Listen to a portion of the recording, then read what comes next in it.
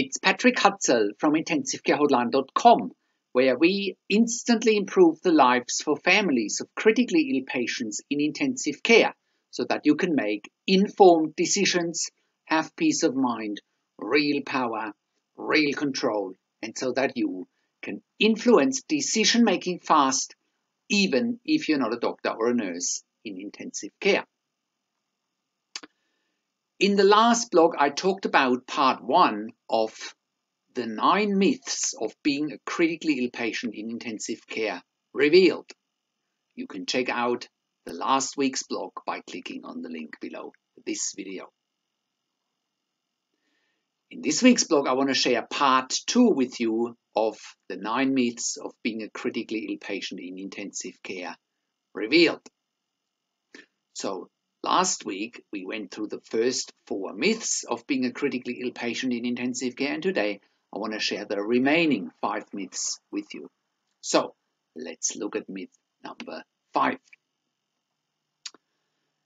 One of the myths for families in intensive care is that visiting hours are limited in most intensive care units, and the staff usually try and send family members outside when they do procedures or hands-on nursing care like washing or turning.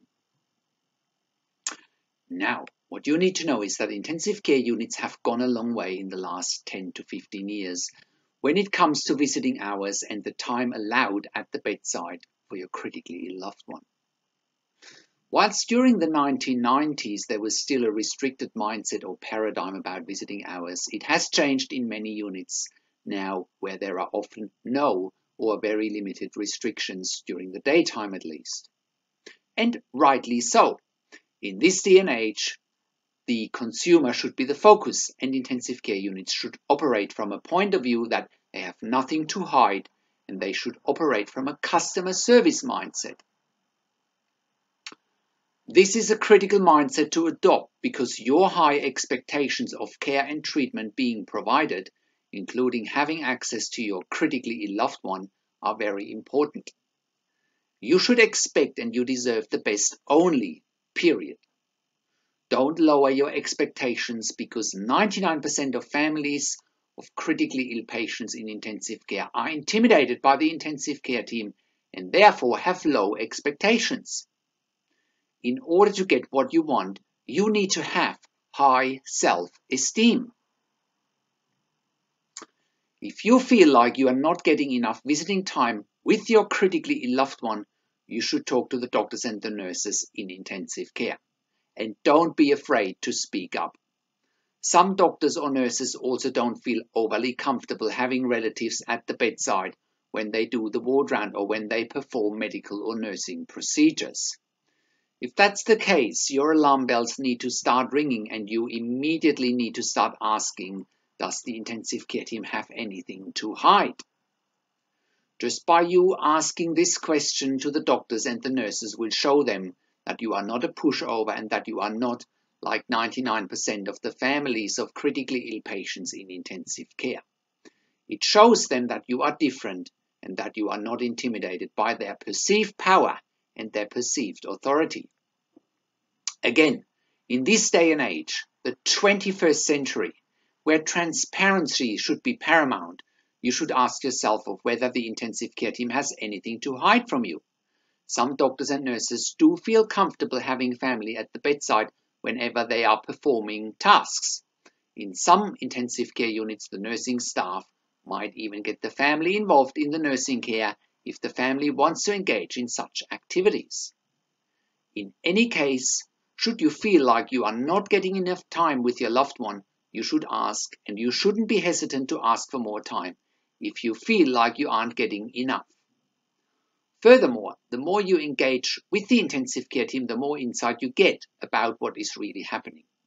You can also check out an article and a video that I wrote about this topic, What are normal visiting hours in intensive care? And I put a link below this video in the written version of this blog, or if you're watching this on YouTube, click on the link below this video. That'll get you to our website where you have access to all the other resources. Myth number 6. Children are not allowed in intensive care. Once again, everything is negotiable. You really need to come from that mindset. If you feel like your child or your children should come to intensive care to see your loved one, and if you feel like your loved one wants to see their children or grandchildren or nieces or nephews, you should go for it. Of course, you should check with your child or your children and with the intensive care staff as well. In case your children don't want to go, you shouldn't force them either. Furthermore, make sure that your child or your children are healthy, as there are a fair number of unhealthy bugs flying around in intensive care, and if your child is in good health, it shouldn't be a problem for them to visit. Most children tend to be very good and understanding when it comes to one of their loved ones being sick in intensive care.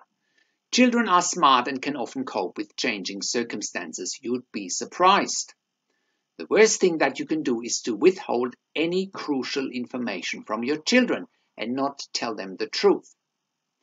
Whilst you may want to go slow and at your children's pace in revealing the truth about a significant family member being critically ill or even dying, I have seen over the years and after working with thousands of critically ill patients and their families that not including your children in what's happening with your critically ill loved one can have devastating consequences for your relationships and the trust you build with your children long term.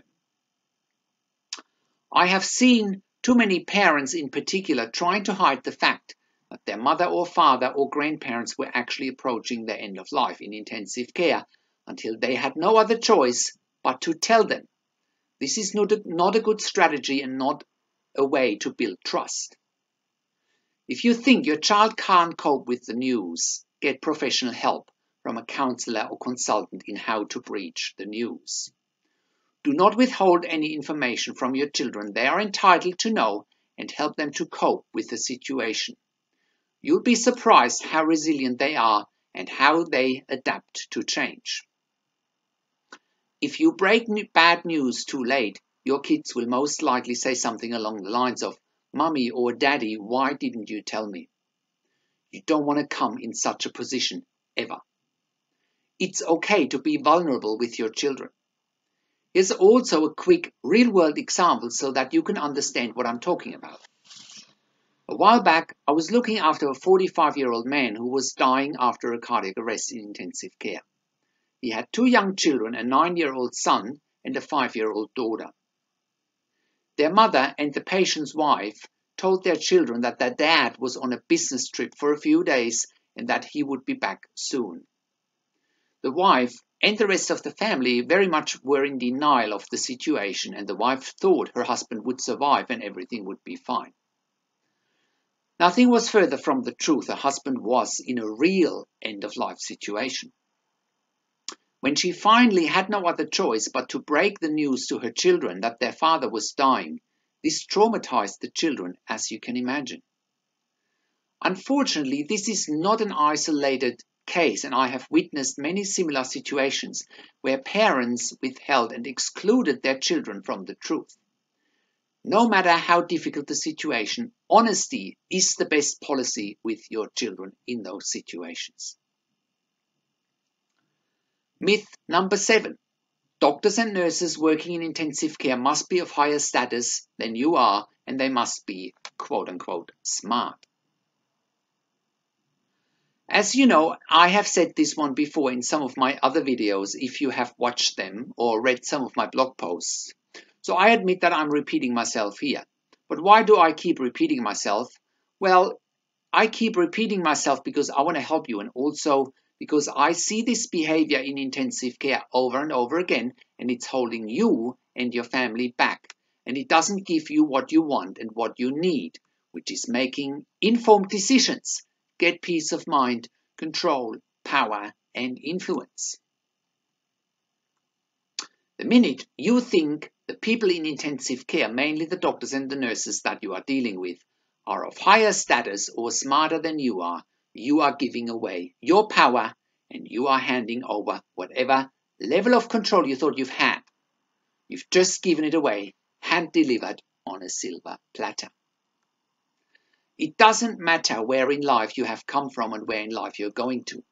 Just because the people you are dealing with happen to be doctors and nurses in intensive care doesn't make them smarter or of higher status.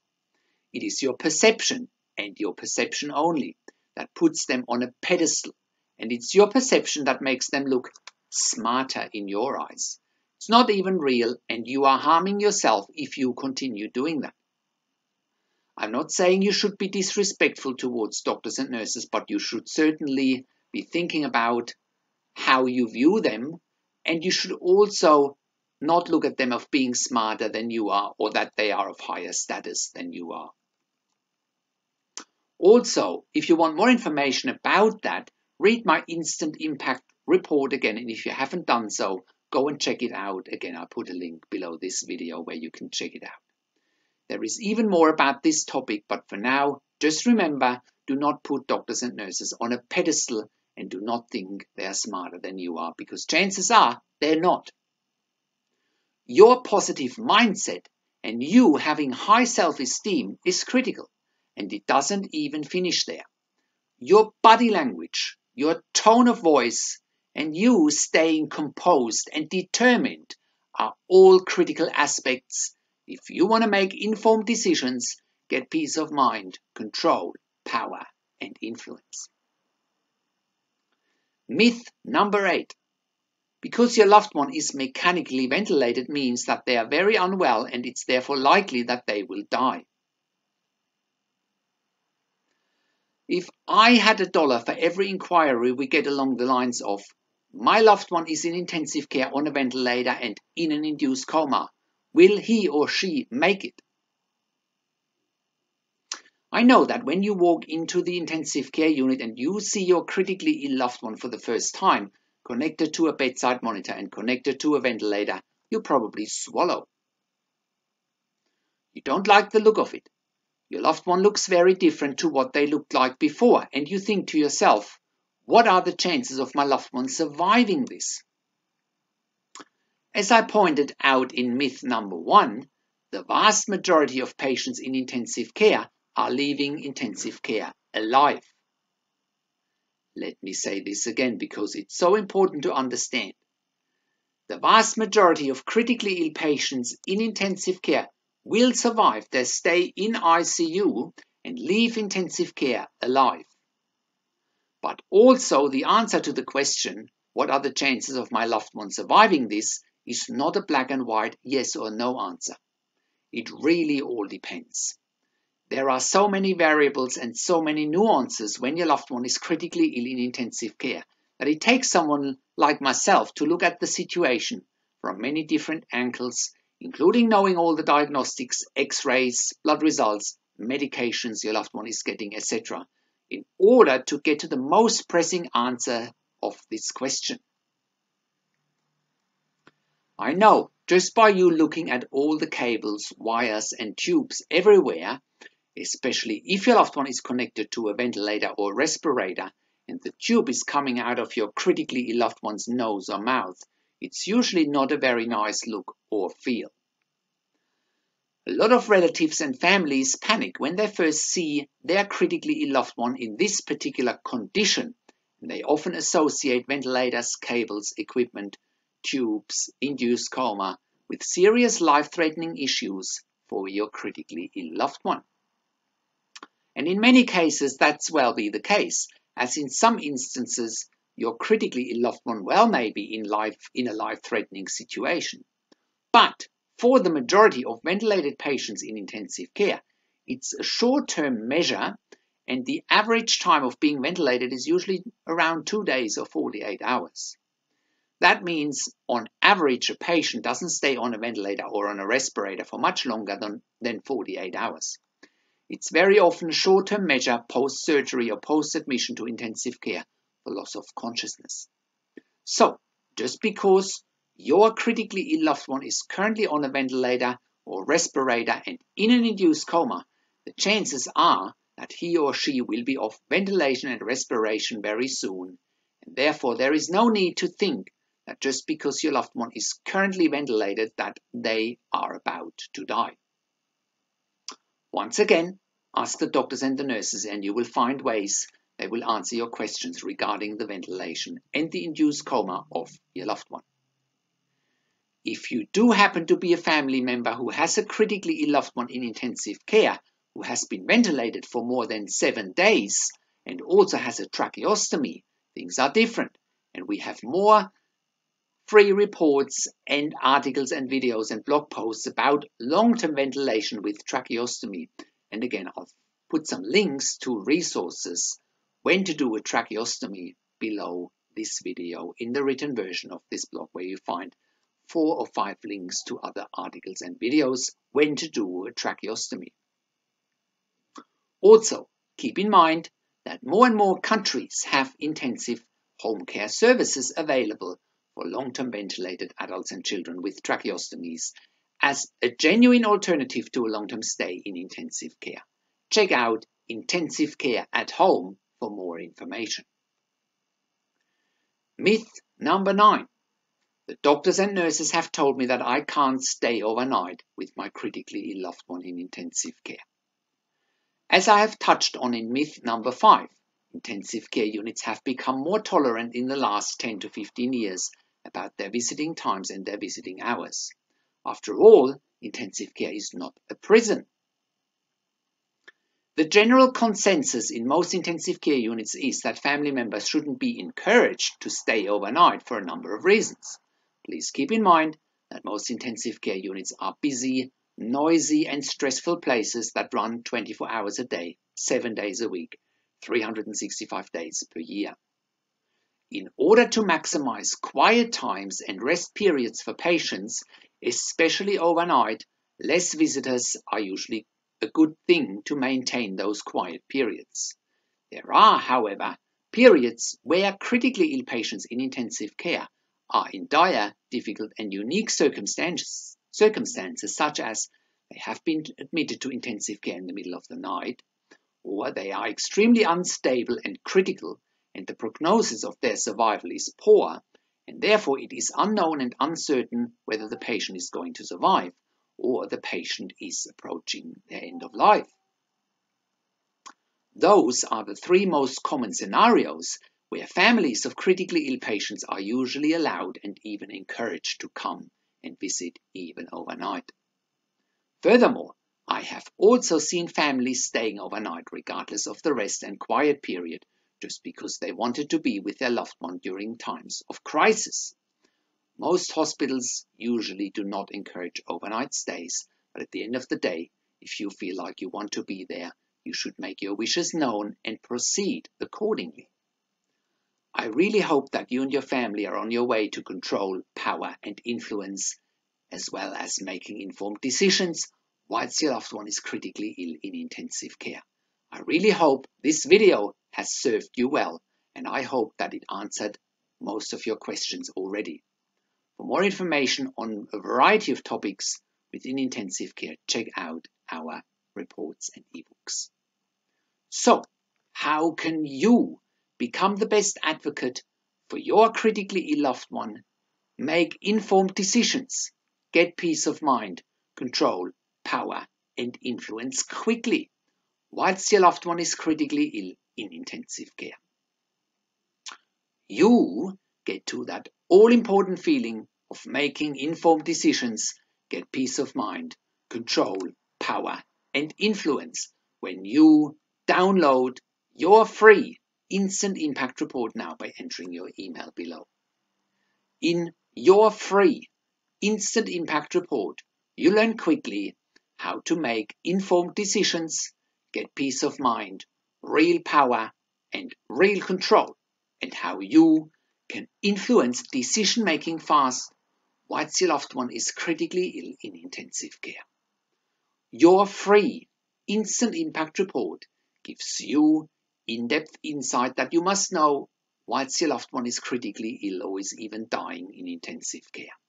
Sign up and download your free Instant Impact Report now by entering your email below. In your free Instant Impact Report, you learn how to speak the secret intensive care language so that the doctors and the nurses know straight away that you are an insider and that you know and understand what's really happening in intensive care. In your free report, you will also discover how to ask the doctors and the nurses the right questions, discover the many competing interests in intensive care and how your critically ill loved one's treatment may depend on those competing interests. How to eliminate fear, frustration, stress, struggle, and vulnerability even if your loved one is dying. You get 5 mind-blowing tips and strategies helping you to get on the right path to making informed decisions, get peace of mind, control, power, and influence in your situation. You'll get real-world examples that you can easily adapt to your critically ill loved one's situation. How to stop being intimidated by the intensive care team and how you will be seen as equals. You'll get crucial behind-the-scenes insight so that you know and understand what's really happening in intensive care and how you need to manage doctors and nurses in intensive care, and it's not what you think. Thank you for tuning into this week's blog, and I'll see you again next week in another update. Make sure you also check out our Your Questions Answered section where I answer your questions, or simply send me an email to support@intensivecarehotline.com with your questions. Or you can call me, find international phone numbers on our contacts tab. Also, check out our ebook section where you get more ebooks, videos, and audio recordings, and where you can also get one-on-one counseling with me via Skype, over the phone, and via email by clicking on the counseling and consulting tabs on the top of the website. This is Patrick Hutzel from intensivecarehotline.com, and I'll see you again next week in another update.